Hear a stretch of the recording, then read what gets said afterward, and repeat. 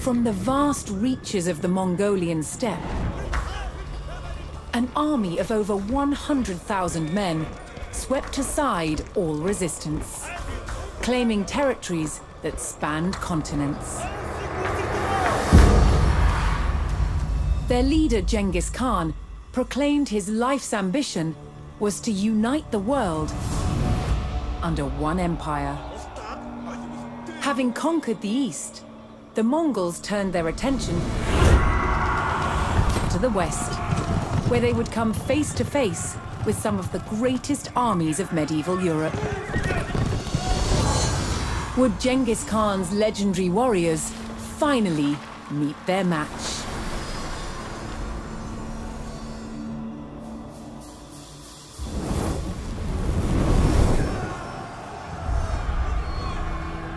By 1221, the Mongols had taken cities throughout Asia, generating vast amounts of tribute from those they conquered. The West, however, was still an untapped resource. Genghis Khan sent his trusted generals, Jebei and Subutai, to attack Europe. With an army of 20,000, Jebei and Subutai took the West by surprise, raiding cities and destroying armies. Within 2 years, they had the prosperous Rus territories in their sights. But in their way was a Rus army of over 40,000 men. Outnumbered, Jebei and Subutai turned and started to head back east. The Rus sensed an easy victory and set off in pursuit of their retreating enemies. For 8 days, the fast-moving Mongols stayed just out of reach. Then, Jebei and Subutai set their trap. They lured the Rus across the Kalka River and turned to fight. The Rus had fallen for one of the Mongols' most effective tactics, the feigned retreat. The stage was set for the Mongol army to test themselves against Europe's finest.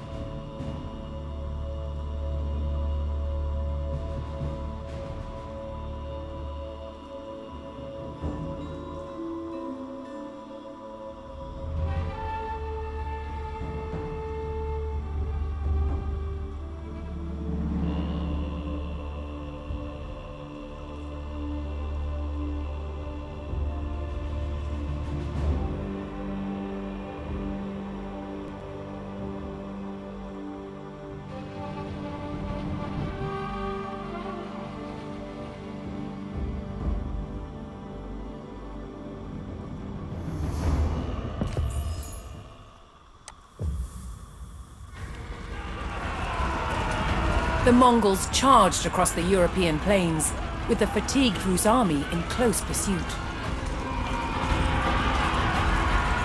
The Rus had fallen for the Mongol tactic of the feigned retreat, and unknowingly followed them into peril.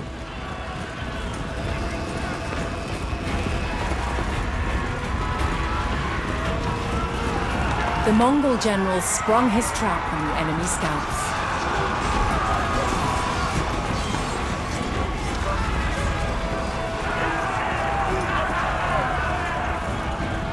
With the Rus scouts cut down, General Subutai crossed the Kalka River. Here, he would stage a full-scale ambush on the vast Rus army.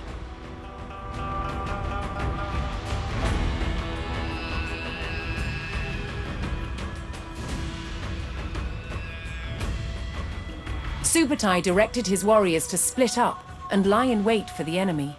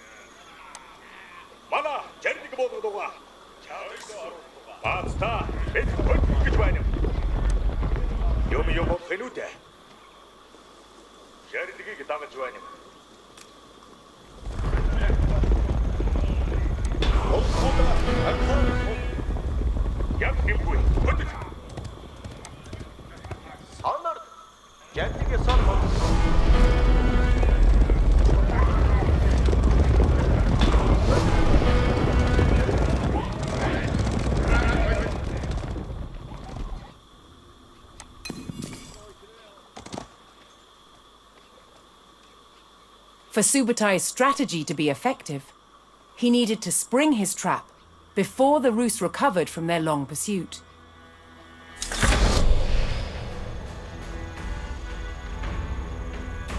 He sent his most fearsome Mangadai horse archers to draw the Rus quickly towards the ambush site. These highly skilled warriors could fire their bows rapidly while riding at speed.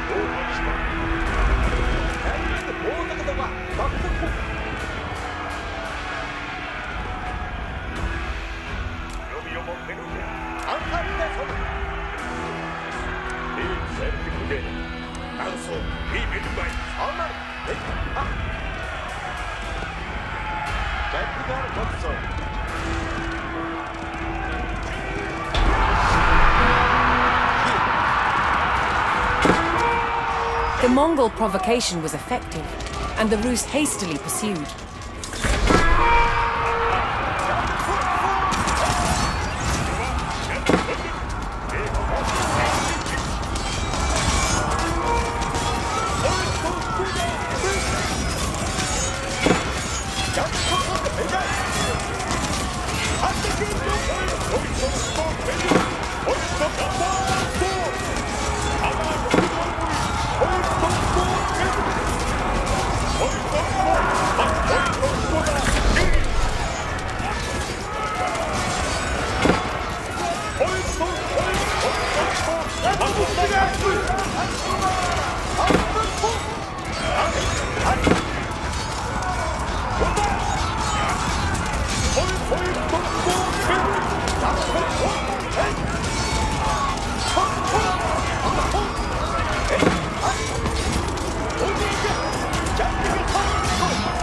The Mongol army tore through the Rus forces, reducing the enemy ranks to a few desperate stragglers. Seeing the fate of their comrades, the last Rus encircled themselves in a makeshift fort of baggage carts.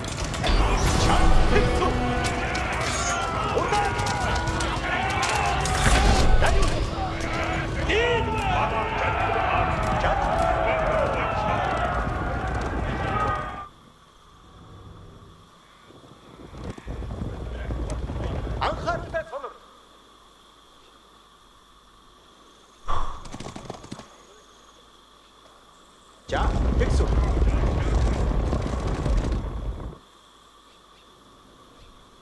내려.